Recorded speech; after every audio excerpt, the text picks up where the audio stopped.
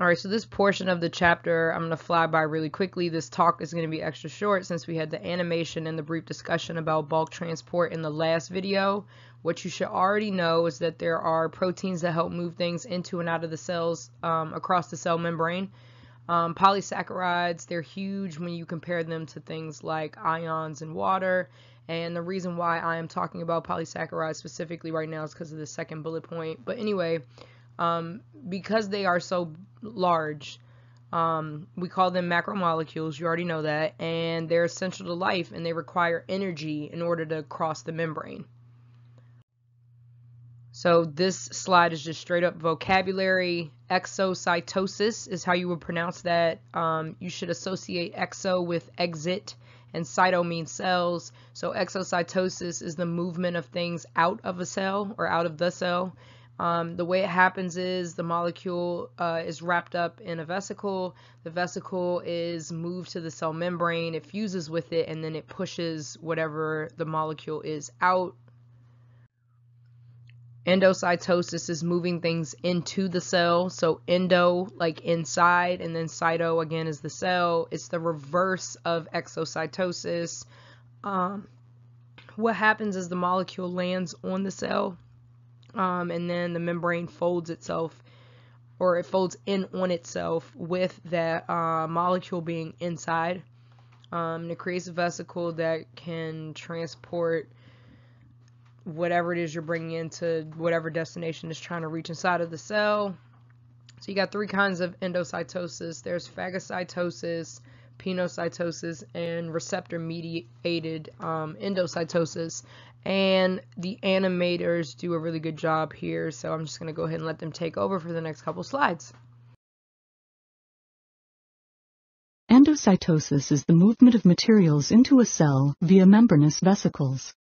Exocytosis is the movement of materials out of a cell via membranous vesicles. These processes allow patches of membrane to flow from compartment to compartment, reminding us that a cell is a dynamic structure.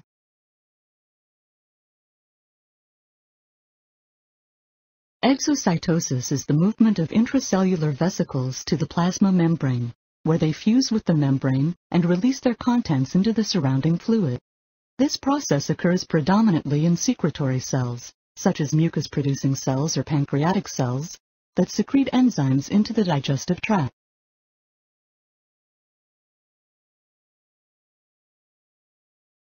In endocytosis, membranes invaginate, or pinch in, to form a vesicle, moving the enclosed materials inside the cell. This process can take different forms, each involving its own specific cell machinery. In phagocytosis, or cell eating, the cell engulfs debris, bacteria, or other sizable objects. Phagocytosis occurs in specialized cells called phagocytes, which include macrophages, neutrophils, and other white blood cells. Invagination produces a vacuole, which usually fuses with one or more lysosomes containing hydrolytic enzymes. Materials in the vacuole are broken down by these enzymes and degraded.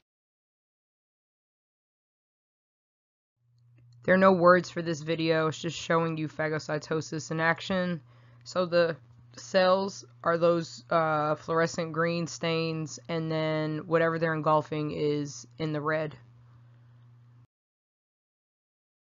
In pinocytosis, or cell drinking, the cell engulfs extracellular fluid, including molecules such as sugars and proteins.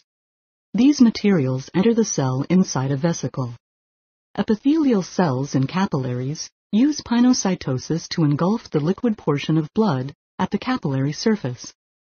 The resulting vesicles travel across the capillary cells and release their contents to surrounding tissues, while blood cells remain in the blood.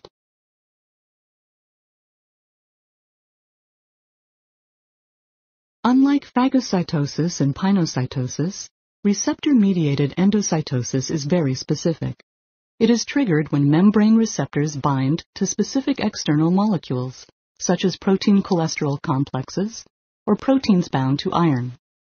Membrane vesicles pinch off, and the external protein and its cargo are brought into the cell. Alright, so this is figure 5.18, exploring endocytosis in animal cells. Notice that the first one, phagocytosis, you have a bunch of different solutes that are out there in the extracellular fluid. Those are the green and the purple colored shapes you see. Then they're showing you like a food particle. It has become or has been invaginated by the cell membrane. It's being taken in, and once it goes in, it has a membrane around it, if you will. So they're calling this a food vacuole, and I don't like that because in the book it's saying that vacuoles are specific to plant cells, and we've said that vacuoles are specific to plant cells. I would rather call this a food vesicle. But what are you going to do? It's like in print, right? So then in the next one, I say pinocytosis. I think she said pinocytosis. It doesn't matter pronunciation.